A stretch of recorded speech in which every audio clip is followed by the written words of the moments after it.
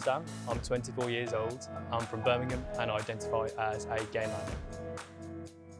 When you grow up Muslim and gay, you constantly hear from the priests in the mosque and Muslims around you that, oh, homosexuality is wrong, it can never be accepted by Islam. If you are gay, then you're probably going to be sent to hell.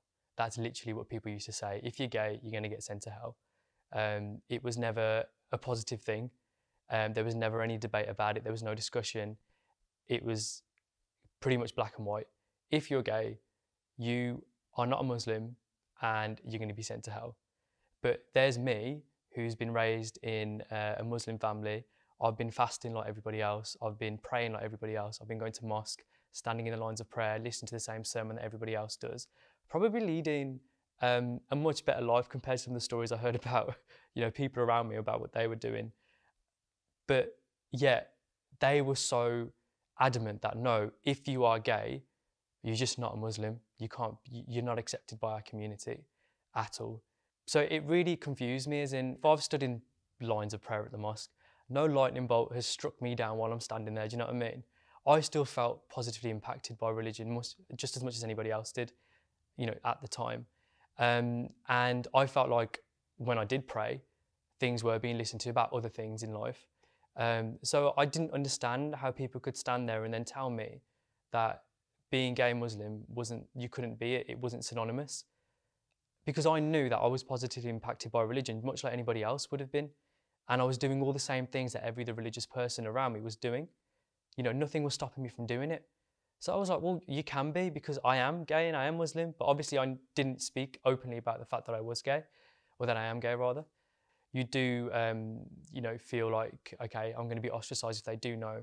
So then I thought, okay, which one do I really want to be here? The one that's going to keep me safe in the community and have people like me and allow me to have friends and be involved with people, or am I going to allow myself to be the person that's possibly going to then open myself up to bullying and be ostracized? Which one do I want to be here? And I chose the religious side. So then I spent a lot of time being super religious, and I didn't grow a beard or anything, like walk out with a hat and everything. But I used to pray quite often. I used to make sure to go to the mosque quite often. Like every year I used to do all the fasting and tried to really ensure that I was living a good Muslim life.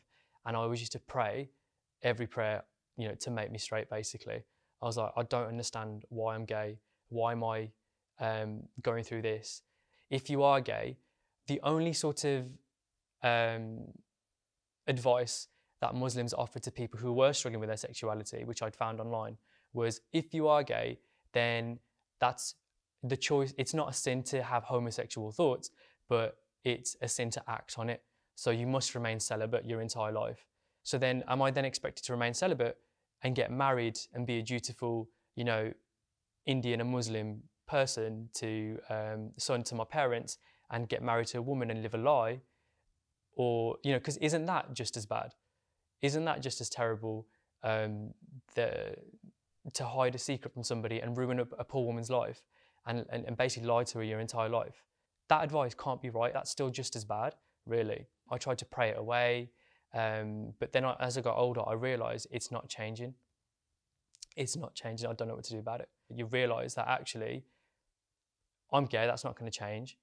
Which one am I really choosing here? Am I really choosing to be gay, or am I choosing to be Muslim? Which one am I really choosing? And I was like, actually, I'm choosing to be religious over my actual sexuality that I can't change. And then I realised that, do you know what? The two can be actually synonymous. The two can be together.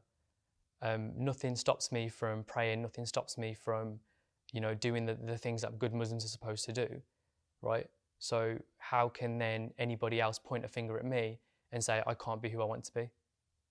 The last time I went to the mosque was, I think it was about 2 years ago. And every Eid you have to go and do a prayer in the mosque in the morning. Much like how at Christmas you have midnight mass. For Eid you go to the mosque in the morning at like 9 a.m. and do an Eid prayer. And I was sitting there, and the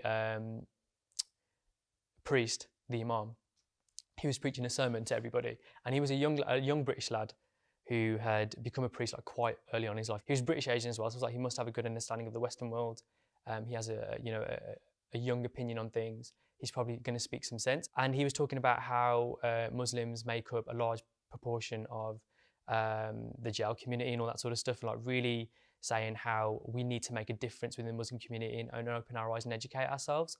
And I was like, this guy is like really preaching some sense. I was like, you're doing so well. And then he rounded it off with, but be careful, because they still say it's okay to be gay and Muslim nowadays, but we need to be wary of certain things like that. And then I just realised, I was like, do you know what? You can try and make as much a difference as you want, but for some people it is going to be black and white. But the best thing that you can do is just educate them. If there's no gay Muslims that they haven't met, you need to be that gay Muslim and show them that, oh, actually, it can be together. So that's why I took on that role and responsibility to do that and educate people about it, because there will be very many closeted gay children in South Asian and Muslim families across the world. I recognise that I live in a country where I'm quite privileged, actually, because I live in the UK, right, where being gay is so open and it's so accepting now. So it would be sort of an insult to, like, people living in fear in other countries like Pakistan. If I then denied my identity and didn't proactively make steps to, sort of make it better for people here, I feel like that would be almost an insult to everybody who lives in fear in other Muslim countries. Do you know what I mean? Because they don't have the privilege that I have.